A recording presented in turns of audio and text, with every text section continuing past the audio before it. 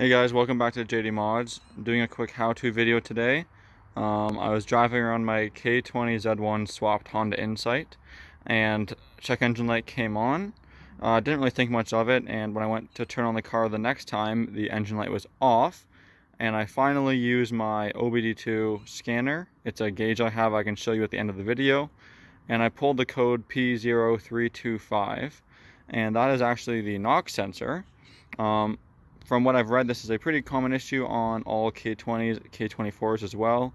So this applies to any year Acura RSX, a lot of early Honda CRVs, TSXs as well. Of course, any K20 swapped car, such as my Honda Insight here.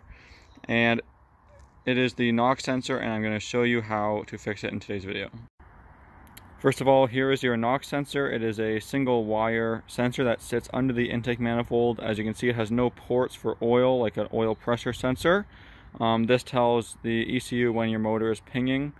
I don't know if on the K-Series engine it actually does anything with timing or anything safety-wise, or maybe it just tells you. Either way, oftentimes it's a broken sensor. If you replace the sensor and the code persists, make sure you're using an OEM Honda sensor. I am not on this one. This is a sensor I had laying around.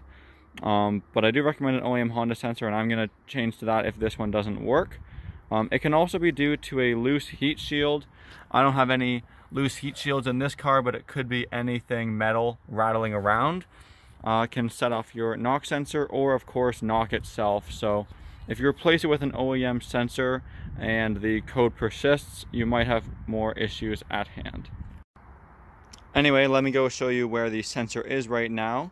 Really easy on this swapped car because I only have a half rad with no AC. If you look under the intake manifold, you will see a single wire sensor. It's right in the middle of the screen, right there. That is the knock sensor. It goes right into the block, so it's just to the left of the alternator. The replacement is very simple. We're going to go ahead and unplug that wire, and then we're going to take it out using the hex, and that is a 24mm hex. So because I don't have a rad, I'm just going to use some extensions and just pull it straight out the front. If you did have a full rad, you want to jack your car up and go from the bottom. Let's pull out the old sensor. Here's the old sensor on the left with the new sensor on the right. They look pretty much identical, except for some reason the new sensor stud length is longer. Again, this is just one I bought off eBay. I would recommend a Honda one, and will probably upgrade to one eventually. But I just had this one in my garage. Pro tip, before you go threading in and torquing down your new torque sensor, or sorry, your new knock sensor, go ahead and grab the wire harness and make sure that the plug plugs into your new sensor. Mine does, so I know it is the correct sensor. I say that because there are a few different ones for K20s. I believe the A2 and Z1s take a different one than the other models, but I cannot confirm that. So now let's go ahead and install the new sensor. I don't know the torque number off the top of my head, but I'm just gonna hand tighten it and then just snug it up with a ratchet. You can't over tighten these or it will throw off your knock sensor value. So let's go ahead and install it and see if it fixes my code. I've reinstalled the sensor. Let's fire it up, make sure I don't have any codes right away.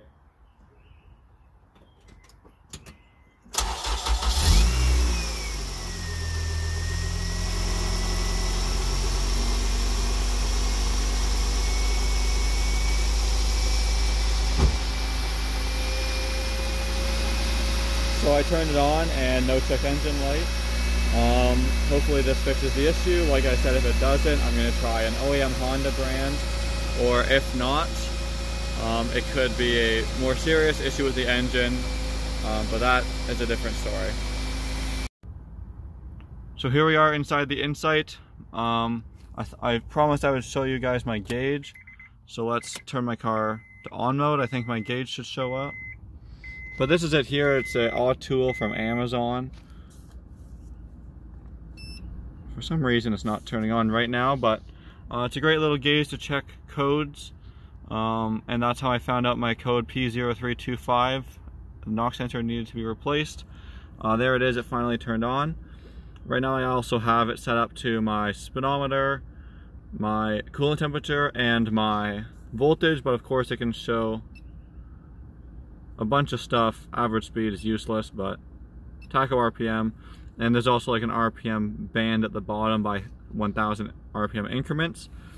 But yeah, I hope you guys enjoyed this video on how to fix P0325.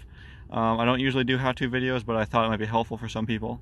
So thanks for watching. Please subscribe if you want to see more cool modified content. Thanks for watching.